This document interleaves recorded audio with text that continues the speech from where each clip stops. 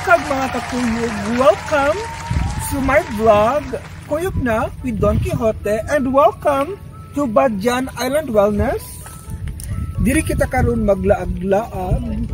Oh, we will talk about Qi Men Dun Jia today, which is used by ancient Chinese for warfare, pero karon pwede na siya magamit on our lives, on how to get our success that we need.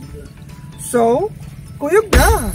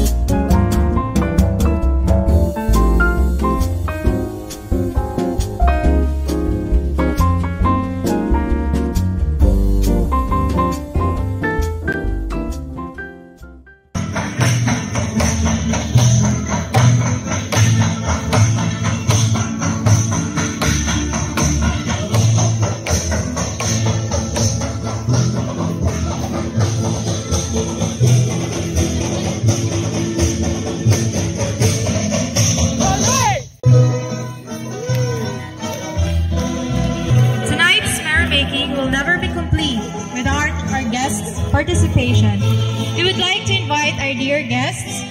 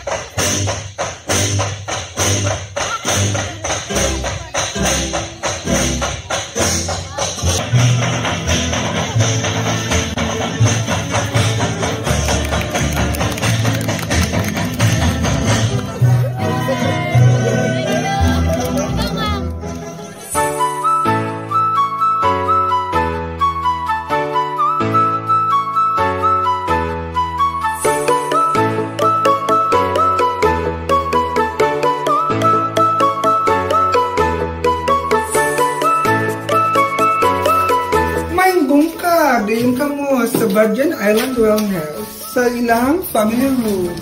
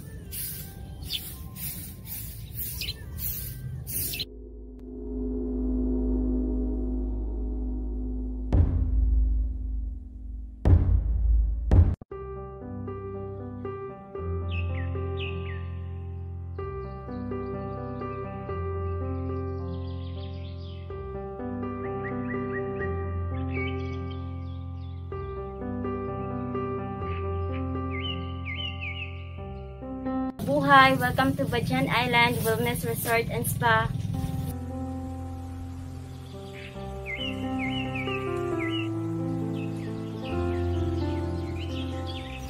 May bungkag mga kakuyog! Welcome to my vlog, Kuyog na with Don Quijote.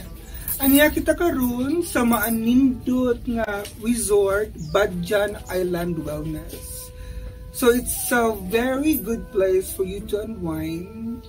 There is a very beautiful scenery, nice mga views. So I would like to invite everybody sa ato mga kakuyog to be here in Badian Island Wellness. So right now, I'm going to talk about Qi Men Dun Jia. So Qi Men Dun Jia, this is originated in China and used in warfare battles sa una sa mga warlords sa ancient China before. ang nakapasikat yun niya is ang general nga si Zhuge Liang, and this is even used by the art of war, Sun Tzu. Alright, now how relevant is Qi Men Dun Jia nowadays? Qi Men Dun Jia nowadays is used in a lot of aspects. We do have Qi Men divination. When you have a question on your heart and you need answers, the universe will answer for you. Imagine, cosmos, ang planet ug ang stars do have energy, and somewhat that energy will be able to affect you or to affect the events of the people and even governments. It really affects you. Paano maka-affect man? Well, come to think of this. Ang pinakaduol heavenly body for us, for example, moon. So, ang moon, it's just a rock in heavens. Pero unsa siya maka-affect low tides o sa high tide. And you need to come to think about this, guys. It has effect on water. Kita, tao, is 70% water. Ang utok is 80% water. Muna sa atua, binisaya, makaingon ta nga nay taong buwanon. Magbuang-buang o buwanon. Somehow we laugh about it, but in Chinese metaphysics or in astrology, it makes sense. Let's go back to Qi Men divination. Ang Qi Men divination is mura ka og ni tuk-tuk og kani wood. In order for you to know kung unsa na siya nga wall, kahoy ba, semento ba, imuhang buhaton is tuk-tukon nimo. Same as with Qi Men divination. If you do have questions, the alignment of the universe will tell you on the likeliness of what will happen. Muna ang Qi Men Dun Jia is used by businessmen, athlete, artista, so even students, and a lot more. So basically, if you know this type of knowledge, nindot you guys siya, because you will be guided on whatever decision that you want to make before you even do something about it. So say for example, nahibalo na ka nga, bati ang outcome. Therefore, likayan na nimo nga by not doing that particular action. So, ingana siya nga ka-importante. Second thing that I would discuss is Qi Men strategic execution. Qi Men strategic execution is aligning your action with the alignment of the universe for you to get the best outcome. But I will be posting on how we'll be able to use strategic execution of Qi Men manifestation. I will teach you guys later on how you will be able to do that. But I would like to talk about Qi Men Dun Jia today because it really to guide kung unsa imong gusto baton sa imong life.